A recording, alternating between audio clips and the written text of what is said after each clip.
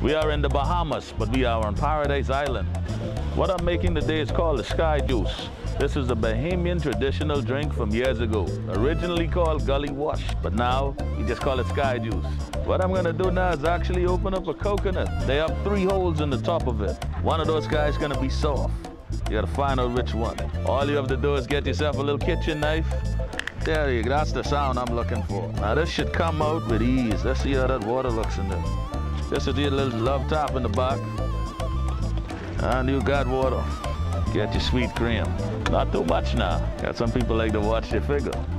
You throw a dash of nutmeg in there. See that? Gilby's gin. The drier the better. Put 2 ounces of that right in there. Yeah, give that a good shake, you know. That's still a glass, ladies and gentlemen. Just a little bit of coconut shaving. And if you want to, you always keep a pineapple close by. It's a nice mellow cocktail. You only need 3 of them to have a nice buzz.